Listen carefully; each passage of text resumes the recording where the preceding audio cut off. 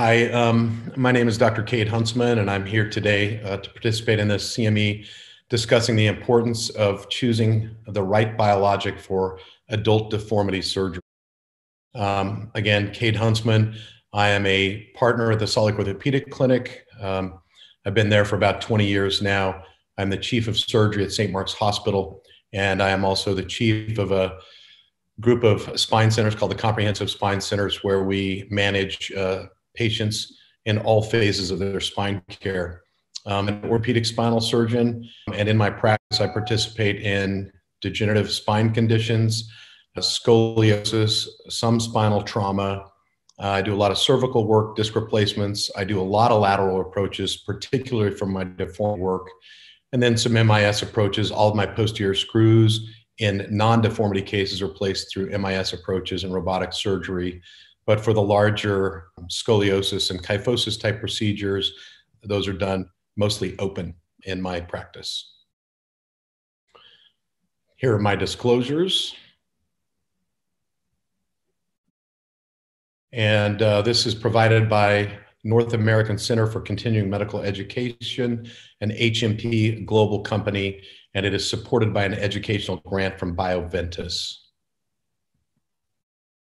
Our learning objectives today are to examine bone graft choices made for deformity where large volumes of graft are being used, mixed, and relied upon for fusion, and to explore the science and mechanism of action of bone grafting, what is packed into the cage, the type of handling and surface area needed. We'll examine the role of bioactive bone grafts in strip format or in putty format as a viable option for the posterolateral fusions. And we will investigate the efficacy and cost effectiveness of a premium allograft when a more potent biologic is needed. So as we talk about spinal deformity, I felt like it would be appropriate to discuss some of the types of deformity we're talking about. And of course, deformity can be in the cervical spine, it can be in the thoracic spine, the lumbar spine, or of course, most commonly, all of the above. So we're going to talk today a little bit about scoliosis, kyphosis, lordosis, rotational deformities, and deformities that are a little bit more simple, such as spondylolisthesis and retrolisthesis, and how they play a role in bone graft choices. Balancing the spine in these patients is very, very important. That's the purpose of the procedure. So we're trying to balance it, not just in one plane, but in every plane. And so that allows for the patient to have better biomechanics as they're up and about walking. It generally requires less energy, and they get less fatigue, and of course they have less pain as well.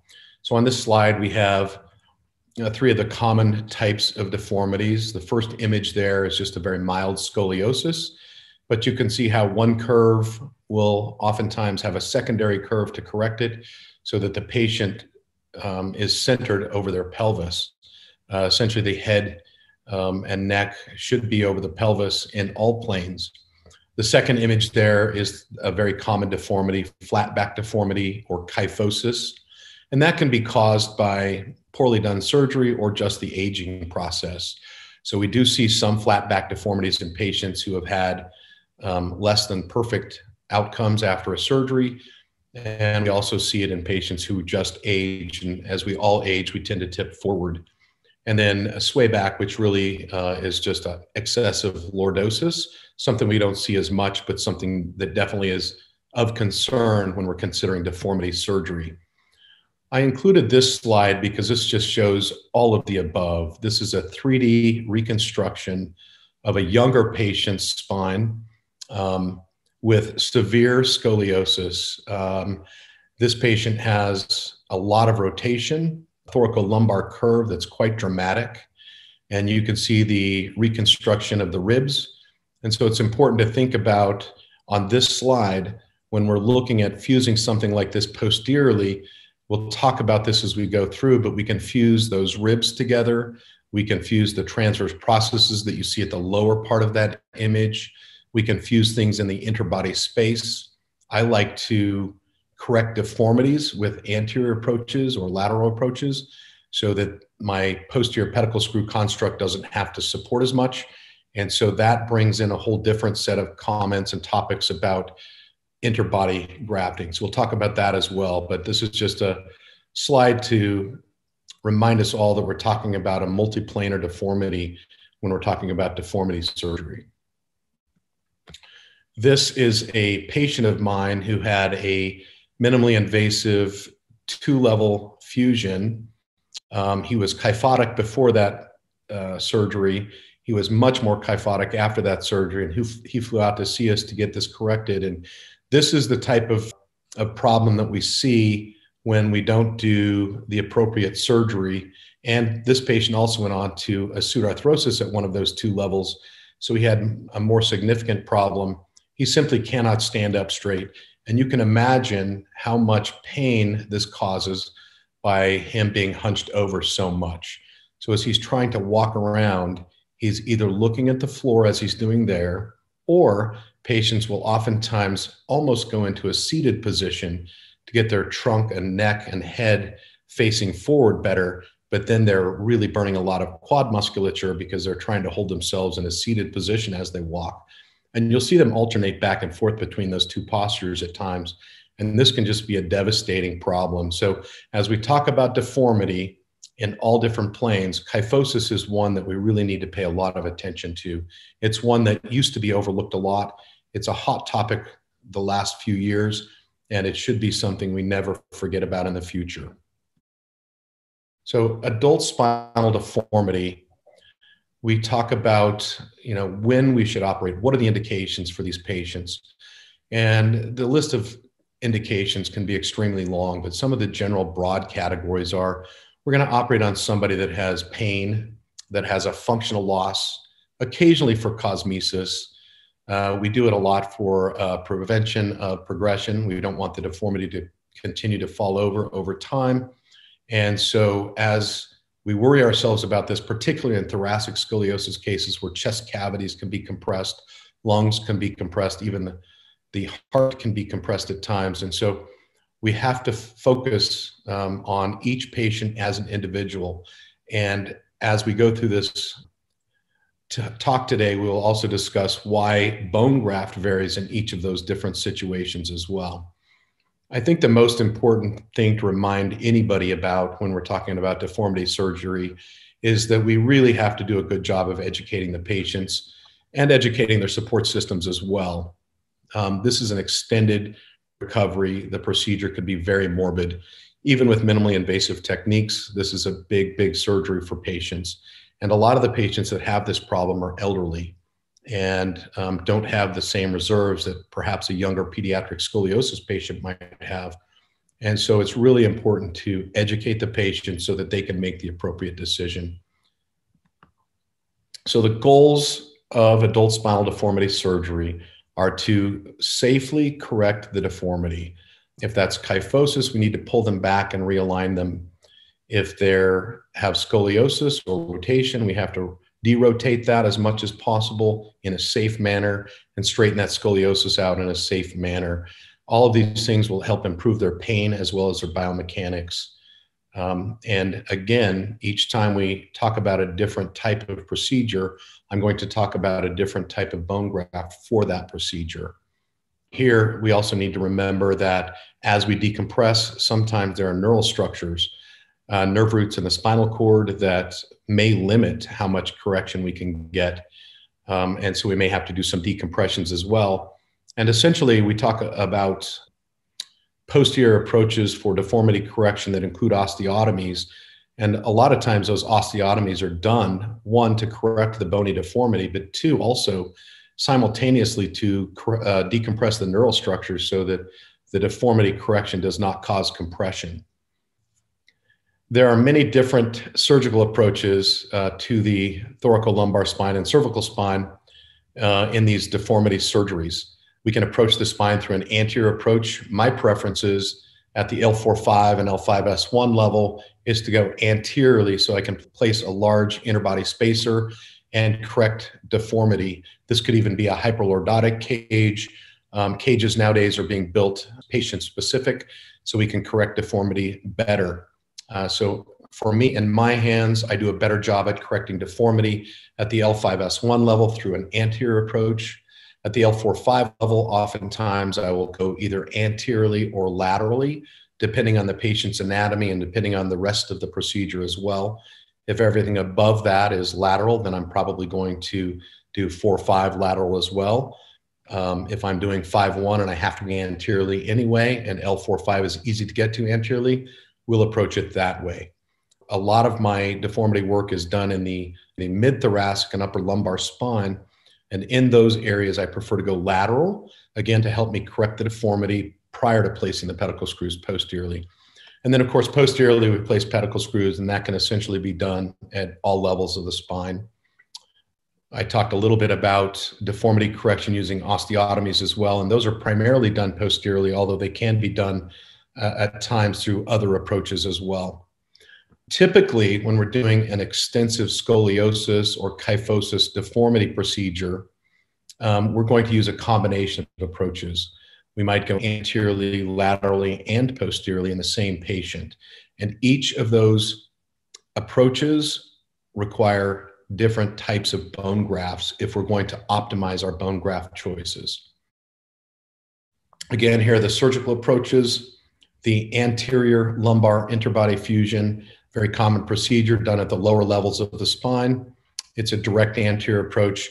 It's either transperitoneal, so through the abdomen, or it's retroperitoneal, meaning we go in the retroperitoneal space and stay out of the actual abdomen. A lateral approach is something I prefer to do. That can either be anterior to the psoas muscle or trans-psoas. There's an oblique approach to the lumbar spine as well that allows us to stay anterior to the psoas muscle. And then, of course, posteriorly. If you look to the image on the right there, B, that shows you the structural anatomy that's also going to be of concern.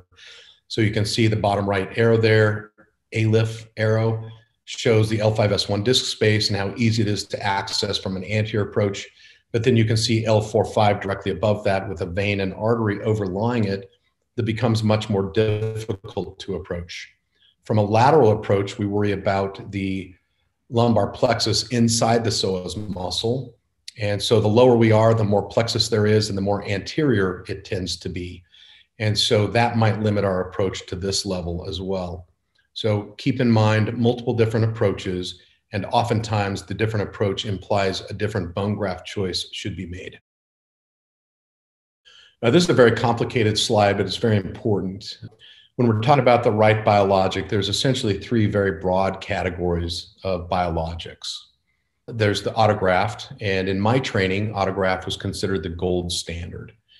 Autograft, though, if you look at a young, healthy pediatric scoliosis patient, that bone quality and their ability to heal is dramatically different than an elderly patient with a kyphoscoliosis from degenerative disc disease.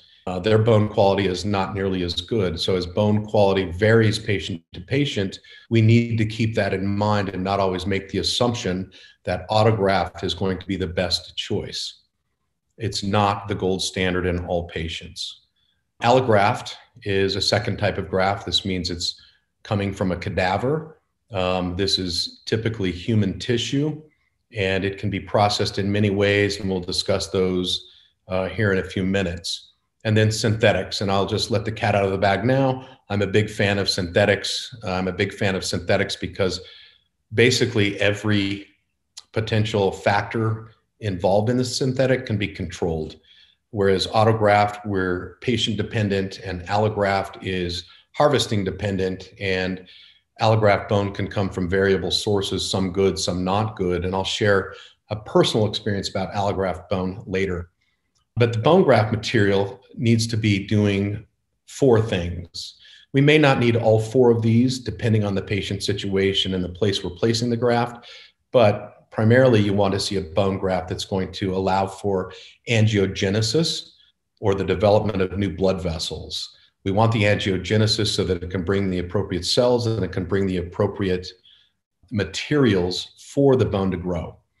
We talk about bone graft materials being osteoconductive, and that simply means that it serves as a scaffold. So it's essentially the railroad tracks that the bone growth is going to follow. So a bone graft that has osteoconduction isn't going to attract any cells by osteoinduction, but it's going to allow those cells to have a place to sit and bind. Osteoinduction then implies that we're recruiting cells and stimulating local immature cells to become osteogenic cells. That might be osteoblasts or osteoclasts. And that osteoinduction can be very, very powerful. That's what BMPs typically do, is become very osteoinductive. And so that's a very important part of this bone healing cascade as well. And then ultimately the goal here is osteogenesis, which is just simply the formation of bone. And again, a combination of these three things is required for that. And our bone graft, and actually our implants as well, can participate in each of these depending on which graft we choose. So again, a very busy slide, but a very important concept to understand, which I think most of us understand, but sometimes forget to take the time while we're seeing a patient and think about these things so that we can choose materials more appropriately. Osteoinduction is, again, the recruitment of immature cells, the stimulation of these cells to develop into pre-osteoblasts and begin the osteogenesis process. This osteoinduction is affected by the surface topography of the material that we're talking about. So it can be affected by the ability of the cells to adsorb or adhere to the material. If the material is hydrophobic or hydrophilic, that plays a very significant role. Cells cannot bind to hydrophobic structures well. And so oftentimes a hydrophobic material will be walled off with fibrous tissue, whereas a hydrophilic material is more likely to be able to participate in the fusion process. And then the inflammatory response of the material. The inflammatory response is very important because of the material porosity and its size. This particle size, if too small or just inappropriately sized, can actually cause a massive inflammatory reaction. And so it's important to consider that as well. The inflammatory response is actually part of the bone healing cascade, but an excessive amount of inflammation leads to macrophages being recruited and debris being cleaned up, and that debris might actually be the bone graft that you're trying to use. So I think most grafts now understand the size of the materials matter and manage that size very well, but it's important to keep in mind that that can be an issue. Osteoconduction, again, this is just the scaffold for the bone to grow on. Osteoconduction is simply the ability of those bone-forming cells to move across the scaffold and then to replace the scaffold with new bone over time. Osteoconductive materials serve as a scaffold for the bone cells. So these are the osteoblasts and the osteoclasts, and it allows them to attach to it and then to migrate along it and then to grow and divide. So it actually can contribute to the mitogenic ability of these cells. As the local mediators tell the cell to divide, the cell can then divide, and the new cell has a place to set down and begin performing its function. So it's very important for this osteoconductive process to be part of the bone healing cascade. And then angiogenesis, which we've mentioned a couple of times now, this is the ability of new blood vessels to be formed. This is done because of chemical signals in the bone healing bed, and these new blood vessels supply the nutrition for osteogenesis, supply the cells for osteogenesis, supply the materials that are needed for this bone healing, this cascade that we're trying to get to achieve. And then again, osteogenesis simply is the formation of the bone. And it does require a very tightly controlled and regulated microenvironment and macroenvironment. And by that, I mean the signaling molecules at the microenvironment are important. A little bit more of a macroenvironment might be the stabilization with rods and screws or bracing to help hold a patient in place so that the fusion has a better chance to heal because of its stability. And then, of course, in this osteogenic fusion bed, we're hoping for osteoinduction, conduction, and angiogenesis to help form the osteoid, which then gets calcified and becomes mature bone over time. And it's important to always remember that bone turnover is constant. Your bone is always being turned over due to the osteoclastic and osteoblastic activity that includes in your fusion bed. The biologics, we'll switch gears here a little bit and talk a little bit about some of the allografts that are available. So commercially available allografts are used in the majority of spinal fusion surgeries. These commercially available allografts come from many different sources. Traditional bone allografts and DBMs may lose their endogenous growth factors during the processing. So as you're studying bone graft materials that you might choose to use, one of the questions to ask yourself and to research is whether or not this graft has been processed to the point of complete sterility, so there is no potential for infection. But in that processing, did they also lose all of the endogenous growth factors, so osteoinduction might not be part of this material property? And so the processing and how it's processed is very important. Newer processing techniques can actually make it so it's a sterile product and maintain endogenous growth factors. So it's important to keep in mind that not all allografts are equivalent, and we really do need to do our homework. Just because it comes in a pretty bottle doesn't mean the material inside is consistent, and it does not mean that it's been tightly controlled in the processing steps. And one company's processing is going to be very different than another's, and a lot of that is patented. And so we need to make sure that we're using a company that's processing techniques don't destroy the actual product that we're trying to use. And this slide here almost gives me a headache just looking at it because it's so complex and so poorly understood by me. But what's important to see here is that this is a very complex situation, and each of these variables interact with the others. So when we're looking for angiogenesis, here's a list of molecules that stimulate angiogenesis in a positive or negative way. Mitogenesis, so the ability for these cells to divide, are affected by a different group of molecules, but these molecules have a lot of overlap as well. And then chemotaxis, or the ability for molecules to signal cells to come to this area, very important part of this cascade. And then osteoinduction, and these are primarily the BMPs that we're mostly familiar with that cause this osteoinductive property. So as you study biologics, it's important to remember that it's extremely complex, and I don't think any of us understand it fully. I don't think any of us ever will understand it fully, but it's important to remember how complex it is and to understand it well enough that you can make adequate patient decisions. So here's just a quick slide to show my personal journey across the biologics over the last 20 years. So during my training, it was primarily autograft that was considered to be the gold standard. So the gold standard autograft, as I stated earlier, if it comes from a pediatric patient, it's probably very high quality bone.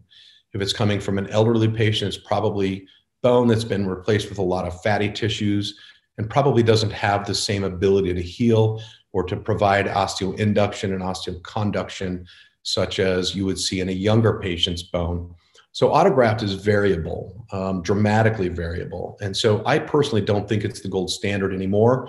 It might be in certain situations, but certainly not in all situations. During my practice then, I evolved towards allograft, particularly in the beginning, tricortical allograft for ACDF procedures in the neck. And these were quite successful. One of the problems is that the bone doesn't heal, it can resorb. And when it resorbs, you might get disc height collapse. You might get some recurrent foraminal stenosis from the bone being resorbed. So they're not ideal in all situations. They're not perfect in all situations, but they're very, very useful. My personal bias against allograft began about 15 or 20 years ago in private practice. My first 2 or 3 years in practice, I received contaminated bone and implanted it in 2 separate patients. And then I followed those patients for quite some time, years afterwards, looking for signs of HIV, hepatitis, because the bone graft, allograft, had not been processed appropriately, it hadn't been harvested appropriately, and it was potentially contaminated. Fortunately for my 2 patients, we had no issues, but it was a learning experience and pretty frightening for both me and the patients. And so I do have a slight bias. It's important to know that because of that early experience with allograft. Now, I still use allograft a fair amount, but I do think about how it was processed and why I'm using it before I choose it. And then later, I began using the cellular-based products. I did a small white paper for a company many, many years ago before these cellular products were really on the market. And we had some success with that. And I've used some of the brand names, or Trinity and Osteocell and so forth. We used those for a while. They kind of became very expensive and not a lot of great science behind them in the early days. And then, of course, Infuse, which we've all heard. During this transition to these other bone grafts, I also started transitioning to more peak type cages.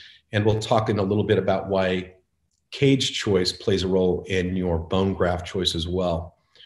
So I moved from autograft towards allograft, towards more cellular-based products, and then onto synthetics. And again, the reason that I find myself preferring synthetics is because the ability to control all aspects of the product.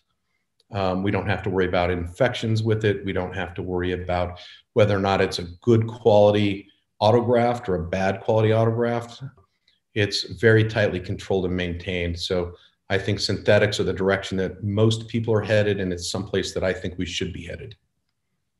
One of the things we concern ourselves with in bone grafting is autograft.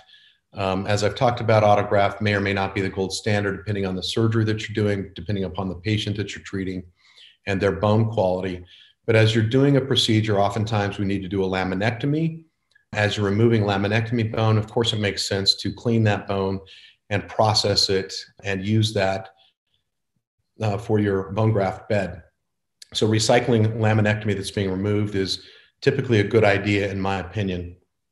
Also, if you don't feel like you need the tension band effect from the spinous processes and interspinous ligament, then it's appropriate to harvest those spinous processes, clean them thoroughly, and use that bone for your fusion bed as well. I joke with my techs all the time when I have them do this to first off make sure that they get it cleaned up adequately so we're not just regrafting ligament that's been mixed in with this bone, but we're actually getting good quality bone. And they usually don't like to have to do this. It's a painful process at the back table, picking all the soft tissue off of it. But if it's done well, it's good bone, and it can be very helpful. They also have some machines that will chop this up for you, almost like a food processor at the back table. So it's a little bit less onerous, but you still have to make sure you just put bone in that and not all the ligament and associated muscular tissue that might be attached to that bone. And then autografting from a remote site is something that I used to do a lot early in my career, and I almost never do it now. It increases the morbidity. You have a remote site that could potentially become infected. So it's a secondary potential site of infection. It's a secondary potential site for pain. Typically, bone graft harvesting from a pelvis is a very painful procedure. And so we have to keep those things in mind as well. It's still appropriate in certain settings, but I think with the good quality synthetics we have now, that it's not really necessary in my practice very often, if at all. Again, I'm going to make the argument that some would claim that autograft is the gold standard. I don't believe that it is the gold standard, except in a rare patient. But I think because patient bone quality varies so greatly, we need to keep that in mind and not just make assumptions that autograft is always better, because it's not. We talk about this allograft as well. So allograft typically comes from a donor bone. How it's prepared is important. There are quite a few dramatic variations in the quality. Quite honestly, it's not very tightly controlled, so quality variations can be broad. It does include a risk of disease transmission, which I described earlier during my early career experience, where I had two patients who went through this very scary period of time in their lives because of the potential of HIV or hepatitis risks. So keep that in mind as well. Those risks are probably much smaller now than they used to be, but some of the processes to treat the bone may remove the angiogenic and osteoinductive abilities of the bone as well. So as they reduce disease transmission, some of those processes may require additional materials be added to your bone graft to reinforce the angiogenic and osteoinductive capabilities of the bone. And then, of course, synthetics, which are my preferred pathway most of the time.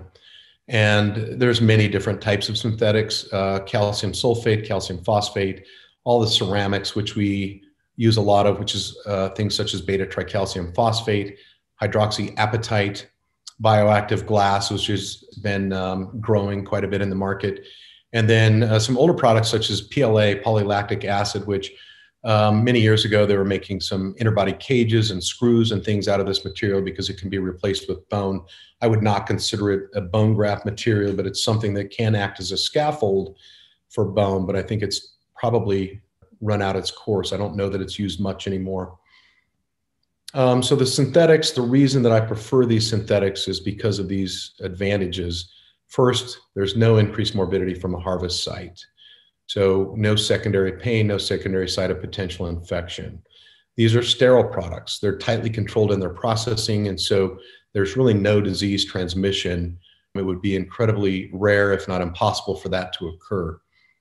It's got an unlimited availability, so you're not relying on allograft bone, which may come from a poor quality donor. It may be unavailable at the time because of supply issues.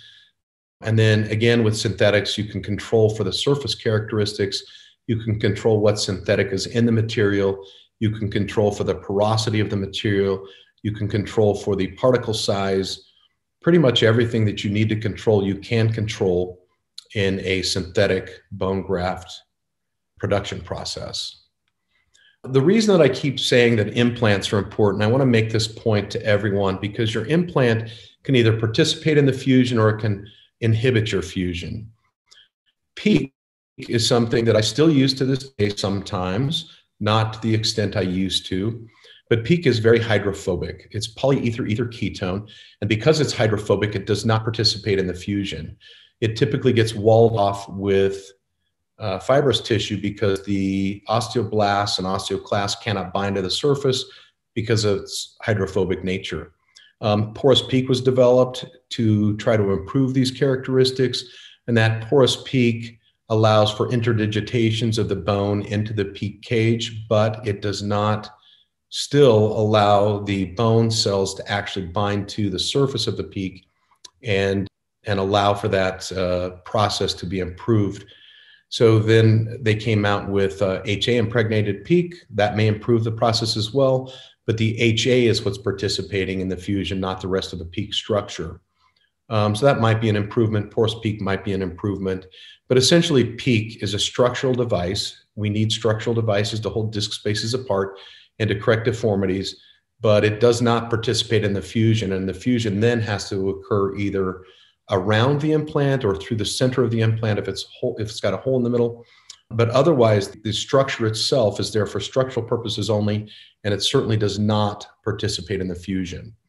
So when we're choosing the right implant, titanium is one of the choices that I make. Titanium is something that will participate in the fusion, unlike PEEK. So even smooth titanium with a smooth surface is an improvement over PEEK for the fusion bed.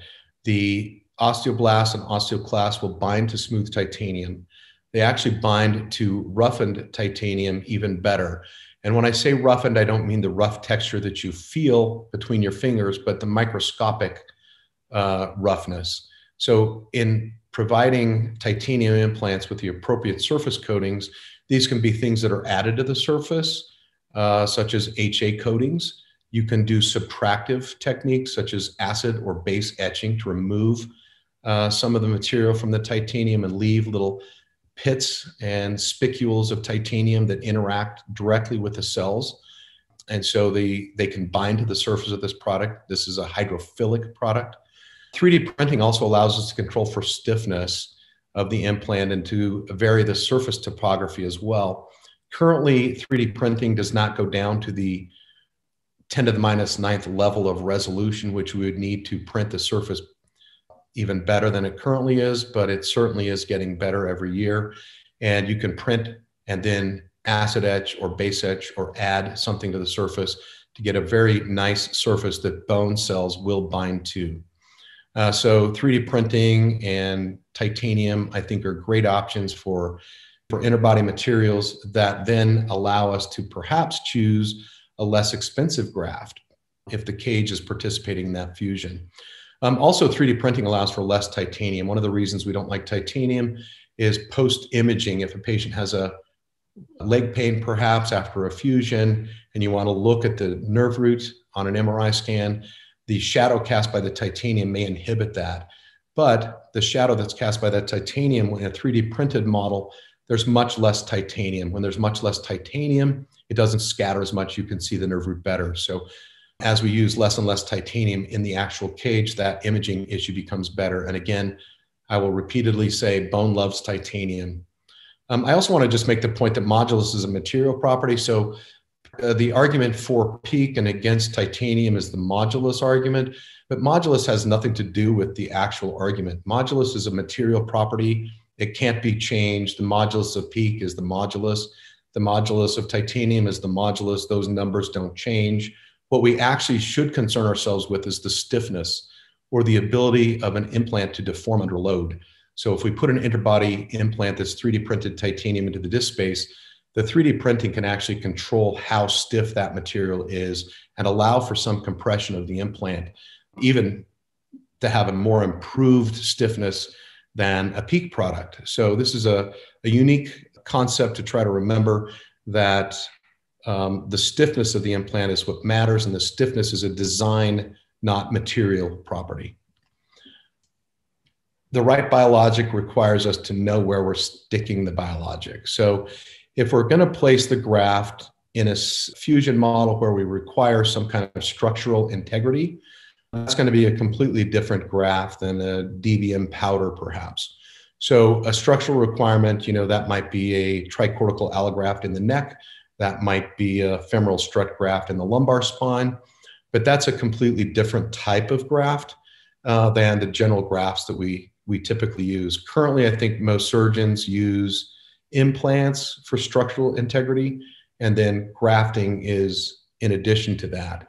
However, sometimes we do require grafts that are structural. So if you're going to place the graft in an interbody space with an implant or without an implant, that's a completely different fusion bed. If we're going to try to do a posterior transverse process fusion, if you remember from that CT scan 3D reconstruction, we saw there's a pretty big gap from one transverse process to the other. And with that big gap from one TP to the other TP, we have to bridge that gap. So the material that we use has to be very powerfully osteoconductive to allow that jump to occur. It's also got to be osteoinductive to bring the cells that we need to that area. So you need a more powerful biologic if you're going to do an intertransverse process fusion than you may need if you do an interlaminar fusion. An interlaminar fusion means we're jumping from one lamina to the next, which is a very small jump, whereas the TP jump is very large. So that might play a role in your graft choice as well. I personally use a similar graft for transverse processes and the interlaminar fusions, which are typically strip allografts, which we'll talk about here in just a second. They tend to stay in place better than a putty. They stay in place better than any kind of a powder or mixture such as that. So the procedure being performed and the patient's bone quality and age and overall morbidities all play a role in what graft we choose. So the point I'm trying to make here is that we don't just choose the same graft for everyone. Inside a cage, you can think about it like this. It's usually in a contained space. That means the cage itself will hold the graft in place for you and allow the bone healing process to happen through the center of the cage. Also, oftentimes we'll place bone graft behind the ALL, the anterior longitudinal ligament, in the disc space, and we'll allow the ALL to contain it and then place cages behind it. So inside the disc space, particularly inside of a cage, that's a much more tightly contained space than just free floating between transverse processes in the back. And so because of that, there's no structural requirement. The cage is performing that. You have a large surface area, and you typically have more cancellous bone because you're dealing with a vertebral body fusion instead of a hard cortical transverse process fusion with very little cancellous bone in it. So these inside of a cage interbody fusions require a very different material than a posterior fusion bed. The posterior fusion bed, again, TP to TP, that's something that I'm going to want to graft in a strip format. I'm going to want that so that I've got the scaffold to jump the gap. I want the scaffold, so the osteoconductive ability. I also want some osteoinductive ability because such a large gap to jump. I want to make sure that I bring materials to the middle section of that jump, not just get a fusion to the TPs, but actually have that bridge occur.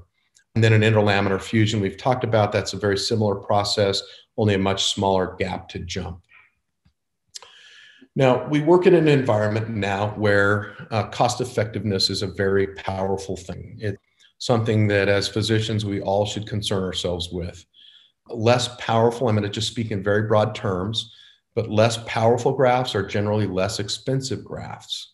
Those types of grafts can be used more successfully in a younger patient with good quality bone, in shorter constructs with fewer levels, and in a combined interbody and posterior fusion model where you've got more than one area where you're able to get your fusion. I will state, I think most of us understand that if you get good solid interbody fusion, oftentimes your posterior fusion material resorbs. If you don't have an interbody fusion, then oftentimes your posterior fusion becomes very robust, because as a reminder, bone does respond to stresses and it's constantly in turnover.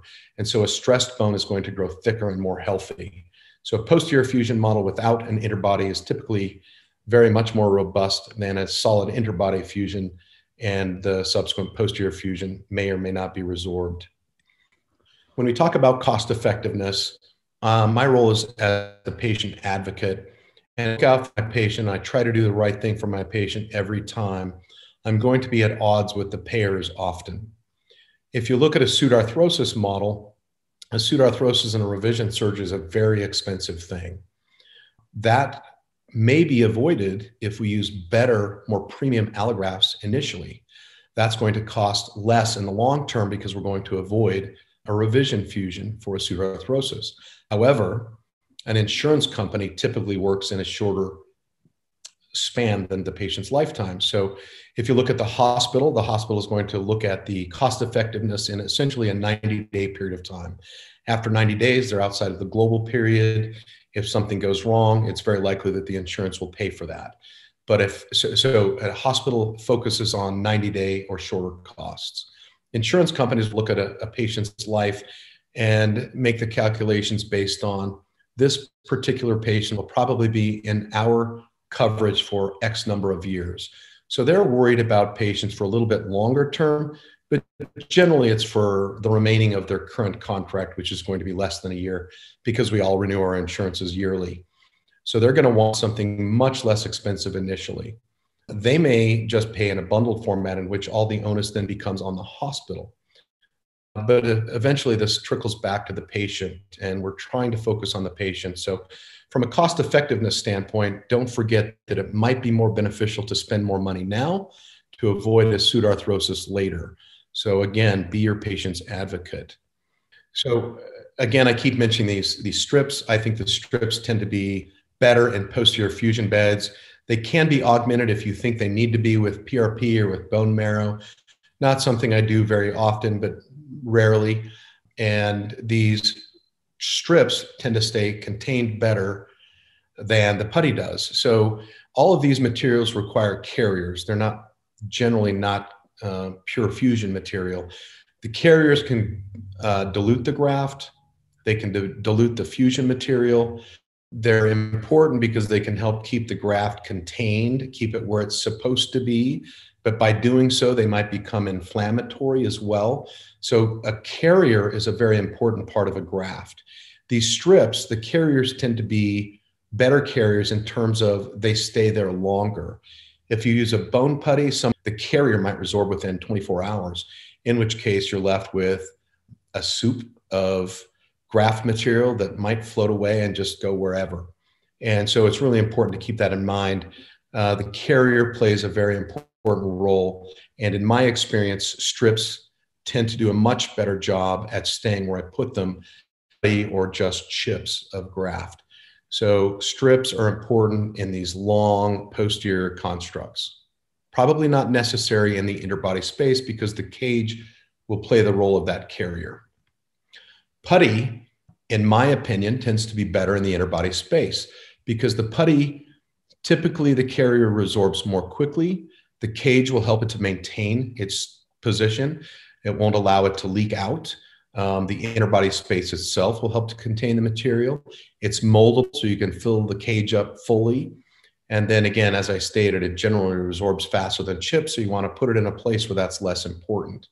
But putties also have carriers, and so it's important to look at those carriers and how they behave in the human body. I just wanted to show a couple of very contrasting patients. This is a very young patient in the upper left part of this slide who has had a spinal cord injury many years prior. He's paralyzed and has this progressive scoliotic collapse, which has led to some pretty severe skin erosions. So his rib cage literally sits on his pelvis and it erodes these big holes. And so in order to keep him sitting upright in a wheelchair and avoid these skin infections and quite a few other complications that this was causing for him, he needed a fusion. He was younger, not as healthy as your typical younger patient because of his injuries. But overall, this is a patient who typically is going to fuse for the majority of the time. So I'm not trying to get a perfect correction in this patient. I'm trying to keep him comfortable in a wheelchair, which is very different than trying to balance his spine so he can stand upright and walk with less energy consumption and less pain. So in this patient, I did not do interbody fusions. I did not need to get that perfect correction. So I don't have any potential interbody fusion. So I'm relying solely on the posterior spinal fusion. And we got a decent enough correction to keep his rib cage off of his pelvis. He did very, very well, but you can see in the bottom right, that image there, just some posterior pedicle screws and rods, not overly done, and then bone grafted heavily with biologics. In this case, these were synthetics, strip format placed along the lamina in his case, because I did not need to do a laminectomy.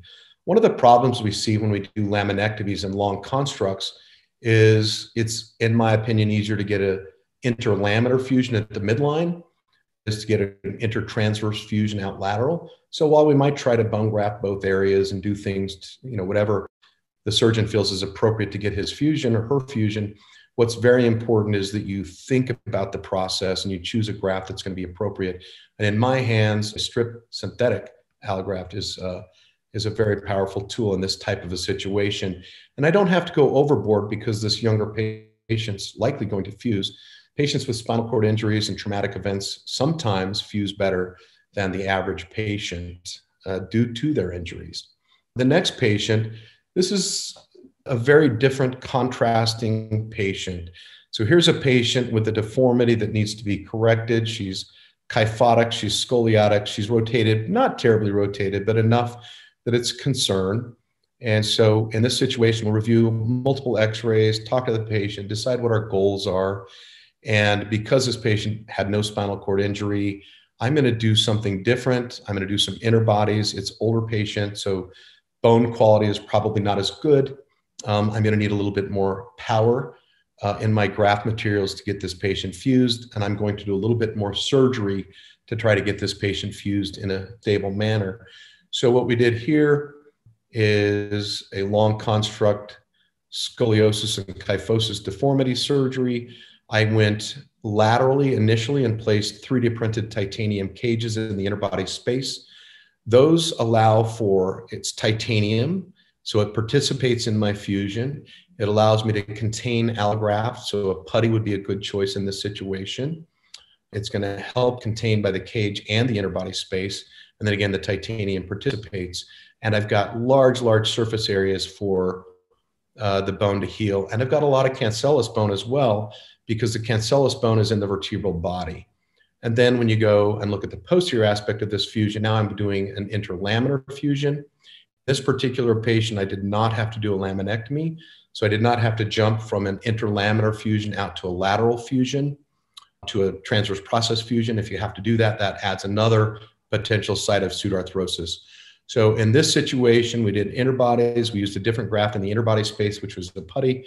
We used strip allograft in the posterior space because it stays put much better. Okay, so in summary, the argument that I'd like to make is that we need to be our patient's advocate. This is very, very important. Patients are provided informed consent by us, but we don't even understand all of the informed consent issues as spine surgeons, in my case, practicing for 20 years post-training. So it's really difficult to inform your patient adequately, but it's important to be their advocate. Inform them as much as you can, but keep in mind that you're there to provide services to the patient. Decisions on bone grafting are very patient specific and very procedure specific. You want to choose a bone graft that's appropriate for the patient, it's appropriate for the procedure, and it's appropriate for the location you're placing it. As surgeons, our primary concern should always be the patient. We need to be their advocate. And that puts us at odds oftentimes with hospitals who have a 90-day outlook on outcomes, insurance companies who might have a 1-year outlook on outcomes, and us as surgeons and patients who have a lifelong outlook for our outcomes. So we cannot focus on short-term costs. We have to push back against insurance companies and hospitals and explain this to them as often as we can so that eventually they understand what our concern is about bone grafting and bone graft products. Again, in summary, my bone graft decisions are primarily focused on synthetics for all the reasons we've outlined earlier. So I like synthetics, I like putties in the interbody space, I like strips in the posterior gutters and in the interlaminar space. I add autograft as it's available to me without harvesting from a remote site. And I use cadaver allograft type bone when I know it's been processed appropriately. And I add to it if needed, if it's been over processed and has no endogenous factors that will help with my angiogenesis or osteoinductive abilities. So lots of things to think about in each patient. One of the most frequently asked questions that I get about grafting is how we get it approved in a hospital setting.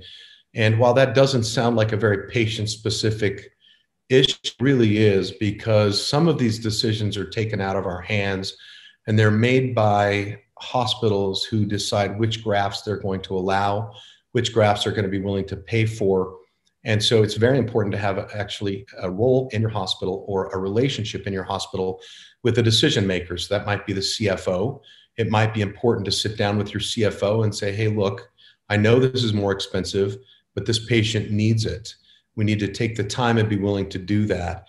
I think if you do that in a kind but effective way, you'll get a better response than if we go in there and have tantrums, which is oftentimes what many of us do as surgeons, which is unfortunate. But I think if you go to your administration and explain to them in a patient-specific manner why you need something extra on a particular patient, why they need to allow a particular product into their hospital, and explain it in scientific terms that are easily understood by everyone, basically at the patient level, you can affect change at the local hospital level.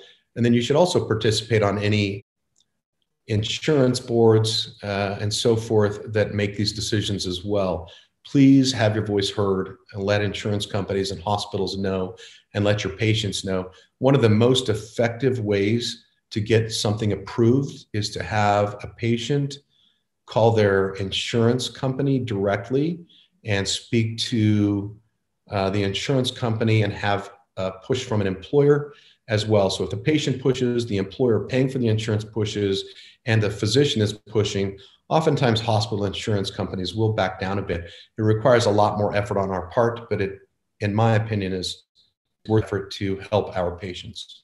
And then I just have one more slide. This is me on the left before I start a deformity case and me on the right after one of these deformity cases. They can be very exhausting. They can take many hours to do. And so we really, really want to do them right for our patients on the first go round so we don't put our patients through this big, horrible procedure more than once. So please be your patient's advocate.